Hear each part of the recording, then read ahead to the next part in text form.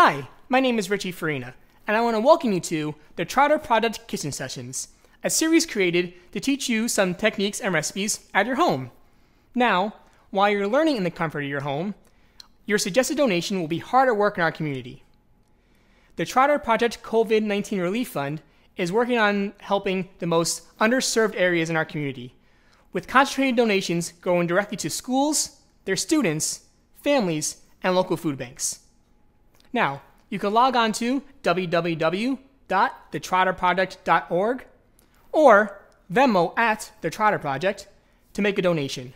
Your donation will directly impact young people's lives and their families and local areas that really need your help right now. Anything you could do is greatly appreciated. Thank you. All right, so now we're here to cook, obviously, right? We're gonna make, buttermilk biscuits. Now I chose this because it's quick, it's easy, and also it's all things that you should have, in your pantry already. Whoopsie, forgot to tell you two very important steps. First off, preheat your oven, 450 degrees. It's gonna take a while to get there, so start with that first. 450 degrees for your biscuits. And two, probably the most important thing right now, wash your hands. Take 30 seconds. You can sing happy birthday twice, type of those things, and make sure you lather up. I'll be right back.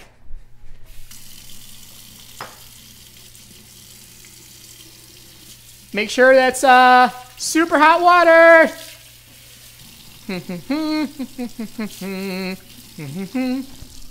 Are you washing your hands? You should be washing your hands right now. Happy birthday.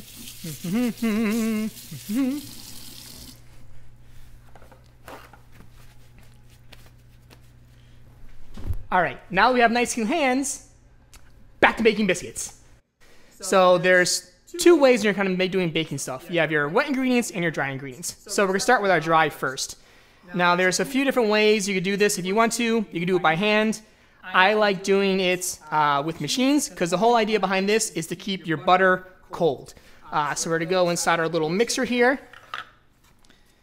Now if you don't have one of these little food processors, that's all right. You can do this all by hand. So to this, we're adding 2 cups of flour. So I'm just gonna dump all that in there. It's gonna barely fit, but we should be good. All right, so now to your flour, we're adding 4 teaspoons of baking powder. That's gonna help it rise. A 1/4 teaspoon of baking soda, and it's a pinch of salt.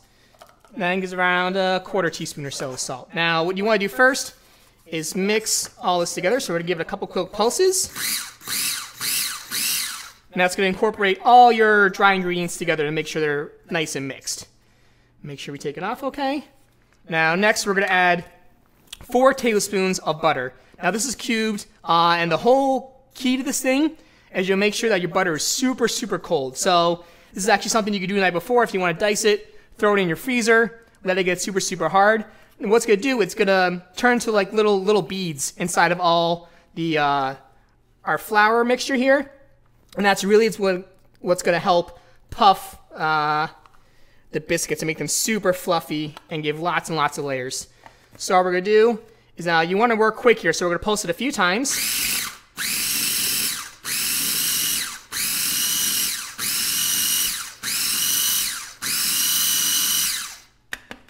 Check, make sure we're all mixed in.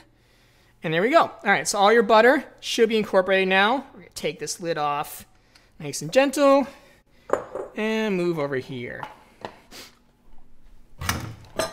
So now we're gonna dump our dry ingredients so this is the flour, the baking soda, baking powder, salt, and butter all mixed together.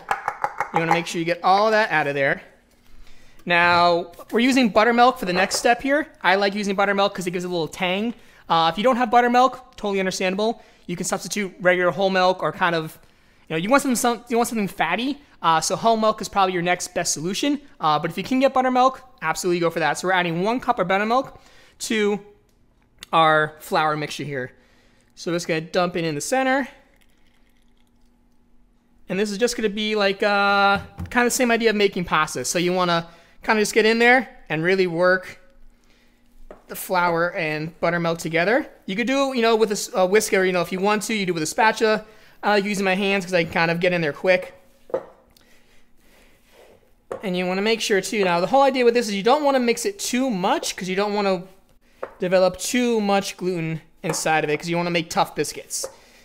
So, if you get a little sticky in your hand, that's fine. You can put a tiny bit more flour on top and mix it together like that. Get it off your hands.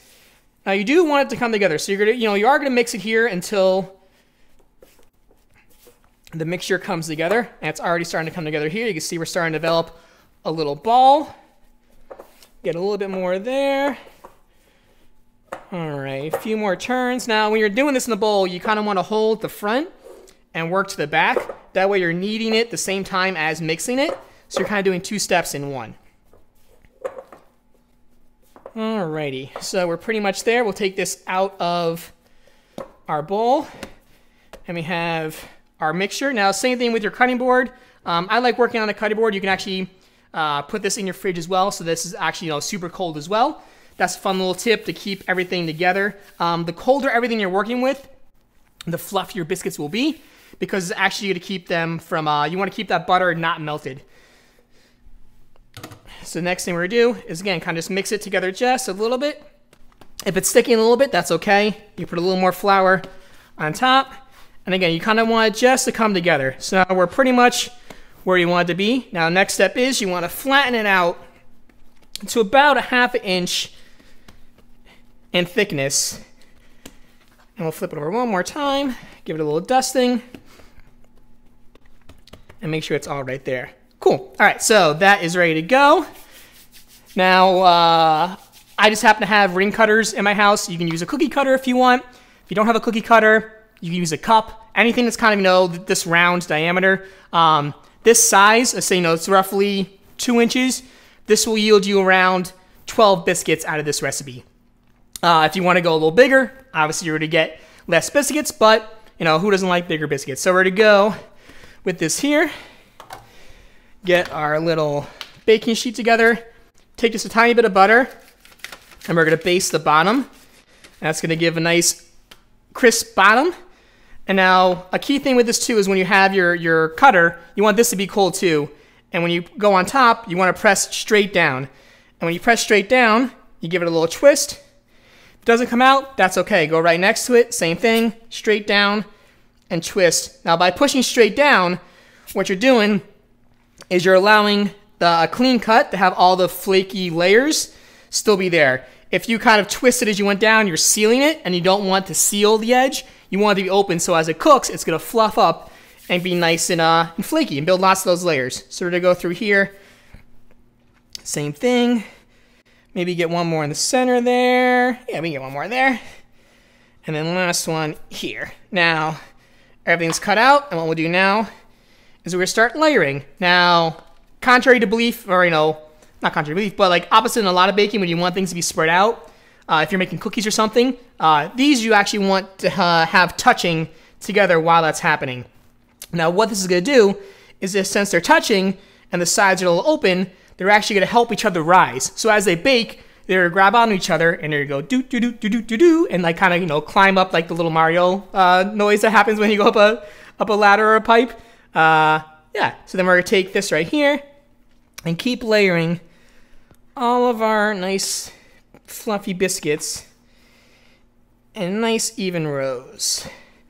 All right, so we got 7 out of that. Perfect.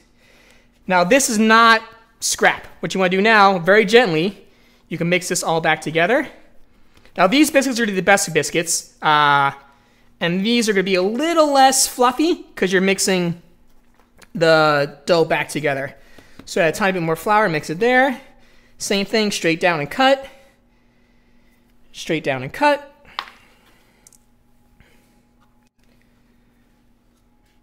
And you can see there's a little difference in the size here. Kind of flip it around here.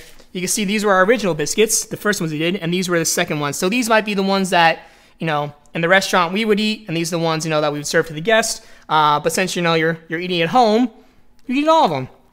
You probably get one more out of here. Now, the really good thing about these two is that you don't have to eat them all in one day. even though it'd be hard not to because these are super delicious.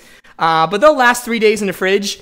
So if you just want to have a couple biscuits one morning, if you want to make a sandwich, eggs and bacon and sausage. If you make some gravy the next day, these are very versatile that they'll hold for a few days, and you're able to utilize them each way. All right, so we got our biscuits there. We're a little short, but that's okay. Now, you want to bake these at 450 degrees. So we have our oven set at that, and it takes about 15 minutes to bake them. So you want to do set a timer for 7 minutes first, bake them. When the timer goes off, take it and flip it, because all ovens have hot spots. Even the restaurants, your oven isn't even. It's not going to be the whole same way. So, maybe in the back, it cooks a little bit more. So if you take it out, pop them in, set your little timer, boop, boop, boop, boop, boop, 7 minutes goes out. You take it, you flip them around. You can also even change the rack. So, if you baked it on the top rack or the bottom rack, you can flip it the other way. That way it'll give you nice even baking. And then when it's all said and done, you'll have, like we showed you before, some beautiful buttermilk biscuits that you have for breakfast with you and your family. Or if you're stuck by yourself because of social distancing, you can just sit there all day and watch Netflix and eat 12 biscuits, because that sounds like a good day. So I hope you enjoyed this video. And we please encourage you to donate whatever you can. Anything will greatly help this restaurant community. I love my fellow chefs and cooks. I love working with the Trotter Project. The young minds that are there, we really want to encourage them and help them in this time of need. So anything you could do, please go to www.thetrotterproject.org or on Venmo at The Trotter Project. Donate anything. Anything you can do is greatly appreciated. My name is Richie Farina. Thank you for your time, and stay safe.